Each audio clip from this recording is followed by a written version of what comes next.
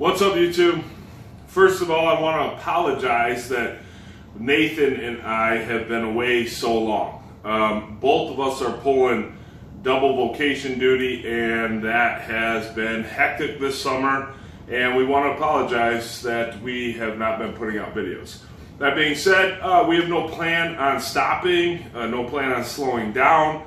It's just really busy time right now. So, and there's a bunch of videos already recorded waiting to be edited, full-length ones. So be patient with us, and we appreciate everybody sticking with us. Anyways, on that note, I thought today we could do a quick rough cut on marriage. So, first of all, a couple things about marriage. Marriage is ordained by God, right? So marriage is between one man and one woman, as Jesus defined it, and you cannot leave marriage. There's no option of divorce. Divorce is not on the table except on the grounds of adultery, and this is by the words of our Lord himself. That being said, it's still better to forgive if you can. Such a case would take a lot of pastoral care and whatnot. But when we're looking at marriage, we're looking at a picture of Christ and the church. That's what marriage is. That's how Paul defines it in Ephesians. The husband represents Christ and the wife represents the church. So, to you men out there, you have an obligation to cover all of your wife's sins. I'll repeat that. To you men out there, you have an obligation to cover all of your wife's sins, me included. That's what Christ does for the church. He covers all our sins. We are blameless through word and sacrament. We've been baptized. We have no more sin. We're married to Christ, the church. But husbands, cover all your wife's sins. Now, if your wife has some major sins going on, obviously that takes pastoral care, but that's between her, you, and the pastor. That's not between you and the rest of the world. Your job is to make sure that she's blameless. Wives, submit to your husbands as unto the Lord. God has made men and women different, and for good reason. Men have the headship. They have the role. We're designed different, and like today, I have been on the roof, all week framing for a customer. Framing, reshingling, and all of that. And I would not want my wife or my daughter or any other female up there. That's not to say that they can't do it. They just shouldn't do it. It's miserable for a man to do. But the thing is I have a totally different skill set and physical strengths than my wife does.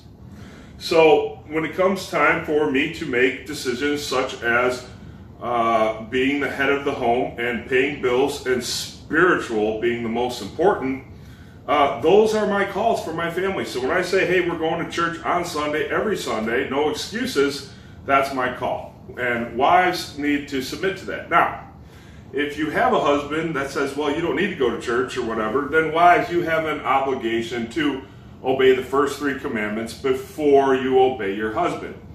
And that's the order of commands there. So, I mean, you got to obey God rather than men. So there are situations, but again, you need to be under pastoral care to rightly understand, when and what those situations are. So my point being is we don't want to be like Adam. Everybody wonders where Adam was when Eve ate the fruit. Adam was standing right there, and Adam watched Eve eat to see what was going to happen. I know it's pretty bad. I like to think that we would do different, but Adam had definitely sinned before he ate the fruit. He had sinned already in his heart when he decided to throw his wife under the bus. So husbands, cover your wife's sins. She's blameless before everybody. Love her like Christ loved the church.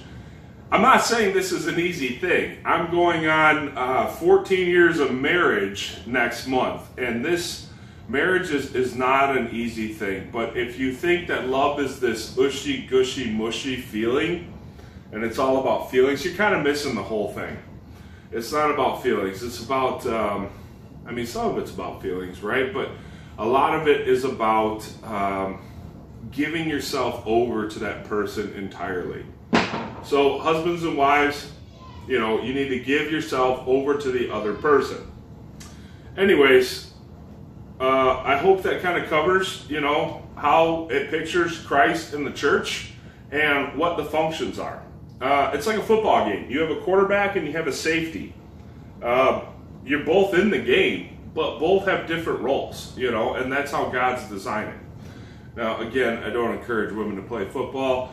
Take my example and just leave it there. But it's a little bit law heavy, and I'll end on this note that when you both fail, because we fail, everybody fails, especially in marriage, make sure that you repent and receive absolution and carry on forward. Until next time, grace, yo.